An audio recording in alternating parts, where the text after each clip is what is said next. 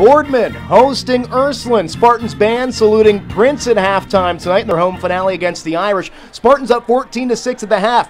Mike O'Horo buying time to the far side. He's going to find Travis Kuntz over the middle. He picks up a first down, but he coughs it up. The Irish recover, and they are in business.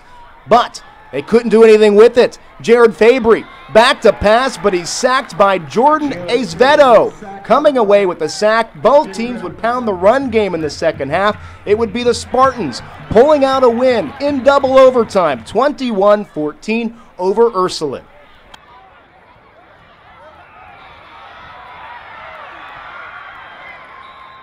They will be in Columbus on Friday and Saturday, October 21st and 2nd, on the scarlet and gray courses of the campus of the Ohio State University.